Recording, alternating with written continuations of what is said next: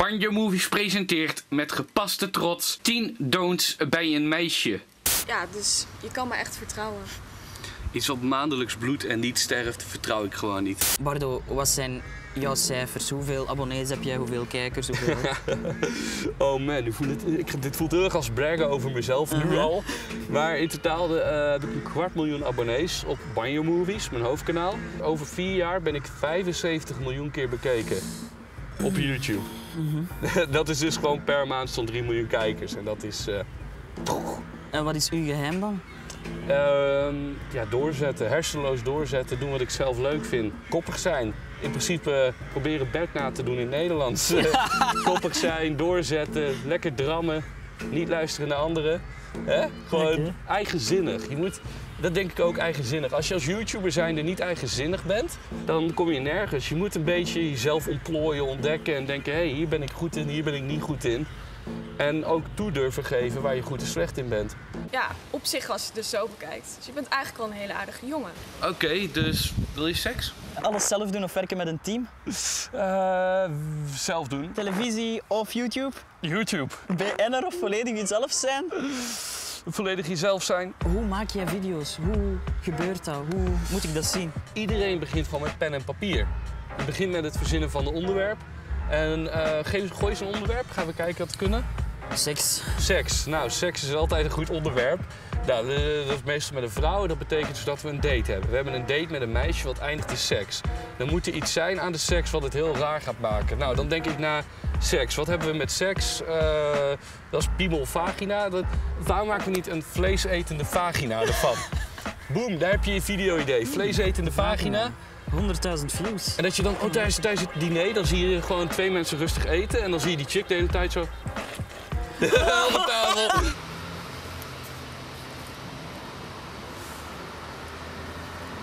Zou jij een broodje door je vagina kunnen eten?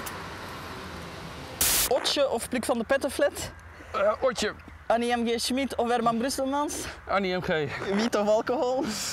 Wiet of alcohol? Wiet. Oh, dat is zeker veel te enthousiast. Wiet. Wat gaan we doen?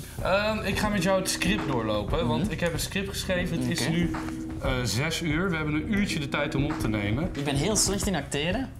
Probeer het. Je bent niets meer dan een hele domme neven bellen. Ja. Ja, laten we het doen. Camera, Oké. Ik heb hier een statief. Maar en die een tekst?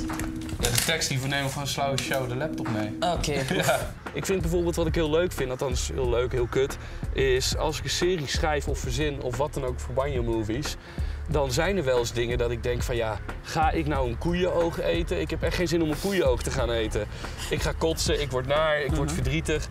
Alleen, dat zijn de momenten dat je wel eerlijk moet zijn van... ja, ik ga een koeienoog eten, want ik ga kotsen, ik word naar, ik word verdrietig. Dat is leuk op camera. Stel dat ik naar mijn redactie op televisie zou komen en ik zeg van... kijk gasten, ik wil een koeienoog eten op camera. Dan komen die naar mij en dan zeggen die... waarom ga je dat doen? Wat gaat de kijker daaraan hebben? Snapte? En dat is voor mij het grootste verschil tussen YouTube en televisie. Vind je dan YouTube beter als televisie? Of televisie beter als YouTube? Vanuit die gedachte... ja... YouTube is dan natuurlijk beter dan televisie. Het enige verschil tussen televisie en YouTube is dan heel erg dat televisie groter, professioneler, dikker, breder, uitgebreider is. En omdat het al die positieve dingen heeft, moet het ook driedubbel gecheckt worden.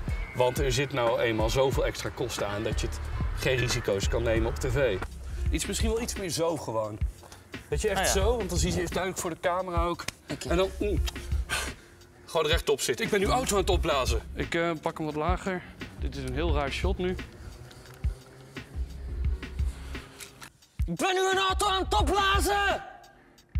Oké, top. Blijf zo. Pak ik weer de tekst. Echt waar, het enige verschil tussen België en het heelal is gewoon dat er in het heelal nog hoop is op intelligent leven. Oké, en dan ga jij een beetje huilen. Hoe krijg je eigenlijk inkomsten? Het is voor mij echt dat ik met 75 miljoen views kan doen, is zoveel als gewoon een normaal maandsalaris. Je hebt naast de video een advertentie, op de video een advertentie, voor de video een advertentie die je soms niet weg kan klikken. Je kent hem wel. En vervolgens heb je nog... Heel irritant. Ja. Soms... Maar dat mag ik niet zeggen. Nee, ik ook niet. Ik vind ze super fijn. Super fijne advertenties. Ik zit ook altijd hoop, dan krijg ik weer zo'n advertentie die je niet weg kan klikken. Dan denk je van, dit is het. Ja, hier doen we het voor. Ik zit mijn eigen werk af te kraken nu, hè? Dat besef je. Oh god. En zijn er nog andere bronnen? Ja, je hebt natuurlijk merchandise bijvoorbeeld, shirts. Dat is een hele makkelijke waar je geld aan kan verdienen. Dan heb je nog PR. Denk aan optredens, tv-programma's, verzin het maar. En als laatste heb je campagnes. Stel je bent Coca-Cola, Philips, Sony. Die zegt dan, hier Bert, ga jij praten over de PlayStation en je krijgt er geld bij van ons. Nou, dat is ideaal, toch? Ja, handig. Oké, Bardo, ik weet niet of ik goed kan acteren. Ik vond het alleszins zeer prettig om je erbij te hebben. En ik kijk geweldig uit naar het filmpje. Jazeker, die kunnen mensen gewoon vinden. Dus als je wil weten hoe Bert acteert, je kan hem gewoon checken op youtube.com/Banjomovies. Tof dat je meedeed, ouwe. Waarvoor dank. Ja, gruwelijk. Lachen. Laatste woorden voor het Belgische publiek? Jullie zijn awesome en check de video met Bert, bam. En abonneer op Carte Blanche.